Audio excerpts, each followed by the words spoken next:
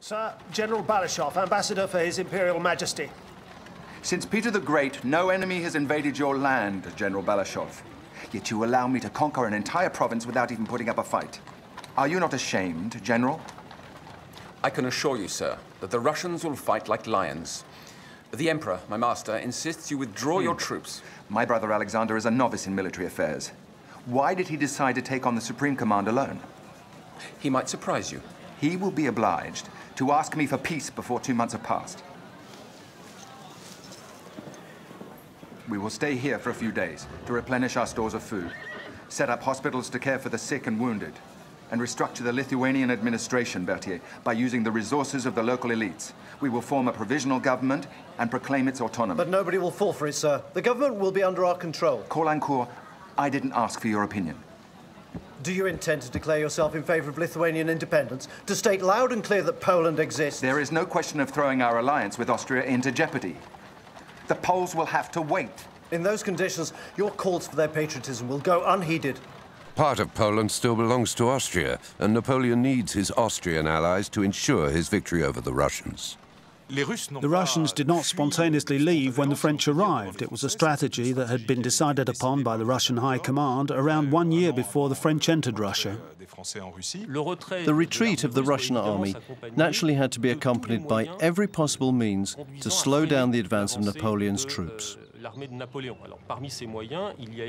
These means included the so-called scorched earth policy that involved destroying all available stocks of food, animal fodder and livestock.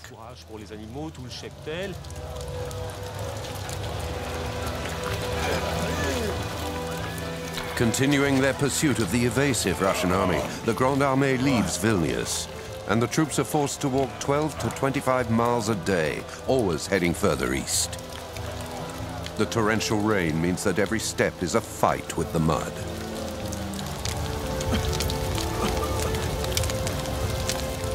The Russians have burnt mills and depots, so there's no food for the cavalry.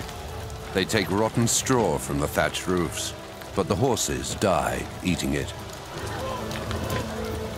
With no bread and suffering from dysentery and wounds that go unhealed, soon there are thousands of thieves and deserters.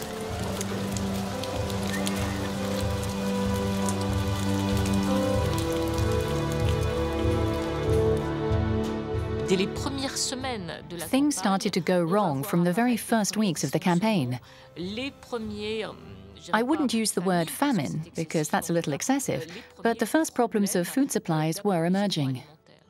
There were, without doubt, several tens of thousands of men who were thieving and living off the army without being operational in military terms.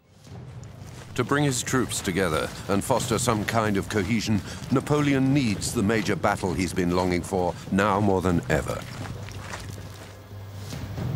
In the distance, they can see a host of tiny lights. They're coming from the Russian army's encampment. It's the Tsar's army.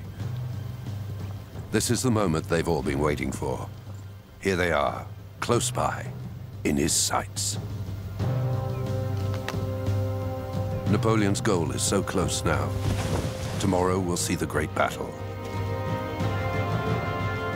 Just one victory, another Austerlitz, and this war will be over.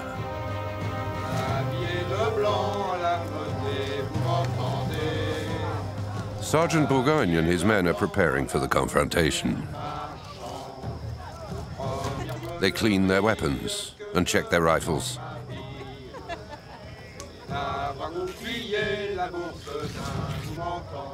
They cut up sheets in case they're injured.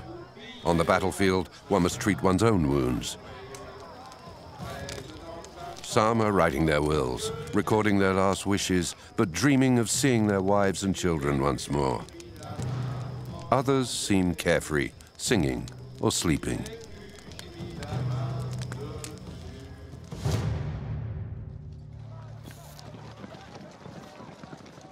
On this campaign, Napoleon's losses in terms of men, horses, and equipment are the equivalent of 2 great battles. He needs a victory, and soon. Sir, you must come, quickly. I'll be right there, Caulaincourt. Gentlemen.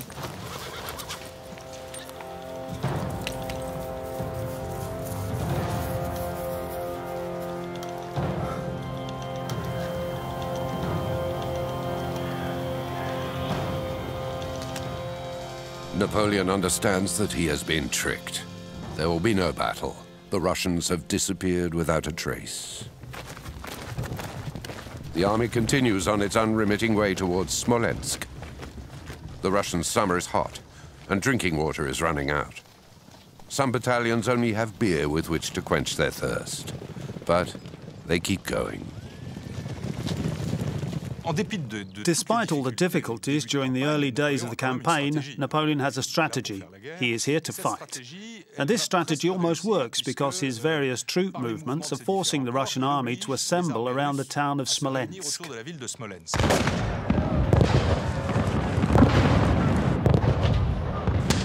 The first artillery is fired at 6 a.m. Napoleon expects to confront the Tsar's armies, but only 20,000 enemy soldiers are present. They've received the order to defend Smolensk, whatever it takes. But behind the ramparts, this wooden town is burning. Men, women, and children who were unable to flee are dying, burned alive, or asphyxiated by smoke inhalation. The city is lost.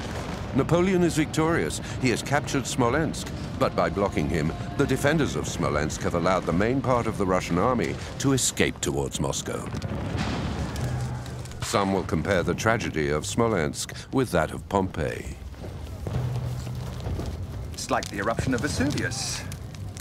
A fine spectacle, is it not, Master Horseman? It's horrible, sir. Ha! Just you remember this. A dead enemy's body always smells good.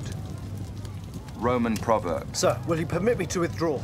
It's the Russians who are stoking the flames while their army runs away, Caulaincourt. Now it'll be the honor of your friend, Alexander, to face me at least once. After which we'll be able to make peace, like two champions reconciling after a duel. War is simply politics, Caulaincourt.